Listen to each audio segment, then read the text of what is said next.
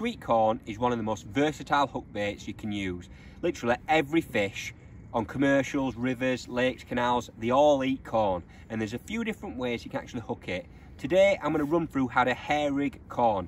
Now this is really important when you're fishing with running line, something like a waggler, a bomb, a hybrid feeder, method feeder, anything where you have to wait for the fish to hook themselves against the hook and your rod.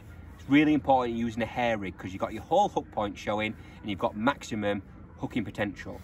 So there's a really simple way of hooking it, super simple. I've got a speed stop needle and a speed stop there with a hair rig.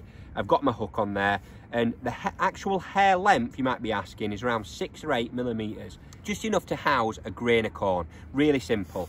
I'm only going to be fishing usually with a single grain. Sometimes you can use 2 grains if you're fishing for big carp, but a single grain is probably the most popular way of actually using this style of hook bait.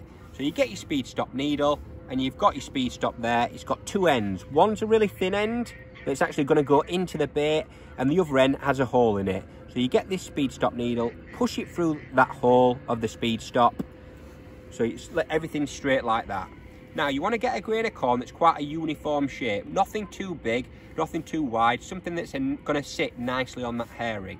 And a grain of corn has 2 ends. One's a flat side and one's like a circular round end, which is the top of the kernel. You want to push this pointy end through the soft flat bit, which has actually been cut off the corn of the cob, if you like. So all you do now, push the corn through that speed stop like that. The speed stop goes through the centre of the corn and it pushes out the top end of the corn. You can see that just coming through. Now you want to be careful now not to break the corn or anything like that.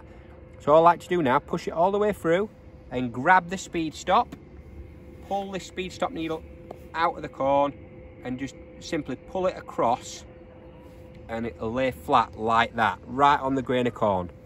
So it's sitting just on the top of that kernel. But look at all that hook point showing. That's the most important part whenever you're hair rigging baits, especially corn.